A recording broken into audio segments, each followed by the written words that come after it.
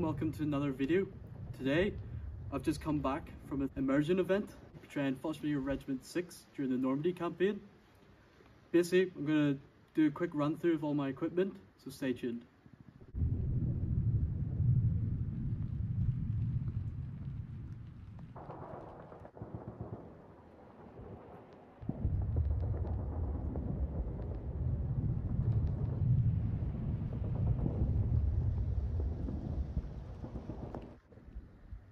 So just to run through what I'm wearing, I've got my M38 jump helmet with splinter cover, and as you can see I've put foliage in my helmet, exactly what they would have done. I'm wearing my cotton shirt, figure blouse, my splinter B smock, which as you can see has modifications, which was very common for Fallschirmjäger Regiment 6. At the front here, this bag is my gas mask bag.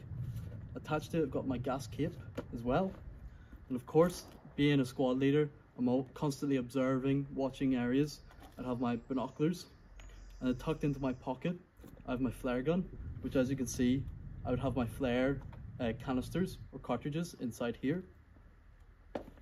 Typical Luftwaffe belt buckle, which attached to that got my map case, which as you can see it's full of paperwork, booklets, map drawing utensils, all that stuff. I've got my MP40 pouch for the weapon is a MP40 in the two-tone camouflage scheme. On my back, I've got my canteen, Zalpan all rolled up, my entrenching tool, and of course my bayonet.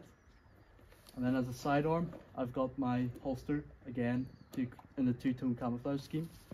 You can see I'm holding this. This is a map board, and it basically folds open, and inside I'd carry my maps and so on. Wearing of course the jump trousers, which I've got my gravity knife inside my pocket attached by the rope, and then I've got my boots. Normally I'd be wearing my type 2 jump boots, but for they're getting repaired at the moment, so I'm currently wearing just some low boots, which again was seen. So yeah, that pretty much wraps up the video. I just thought I'd get some content out there. It's been a while since I've done a video, so I hope you guys enjoy it and stay tuned for more.